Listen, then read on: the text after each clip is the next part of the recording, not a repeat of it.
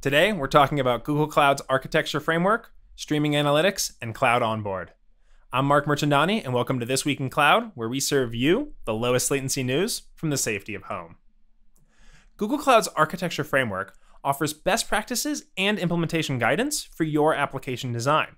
From operational excellence to security, privacy and compliance, reliability, and cost optimization, this framework provides strategies, recommendations, and design questions that will help you build the architecture you need to succeed. Google Cloud is bringing together all of our streaming technologies into one solution. Streaming analytics makes data more organized, useful, and accessible from the instant it's generated.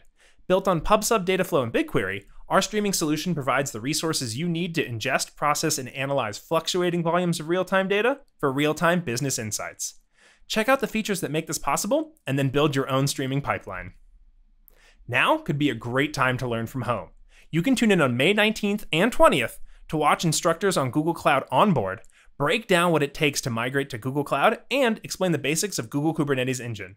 After the sessions, you'll have a chance to test what you've learned by participating in hands-on labs and challenges with the Cloud Hero Online Challenge. Have you ever wondered how Google Cloud technical solution engineers solve some of your support cases? Or maybe you're just a fan of detective stories.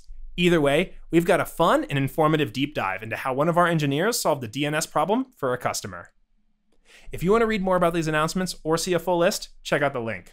Have any thoughts or ideas? Leave us a comment or tweet us. We'll see you in the cloud.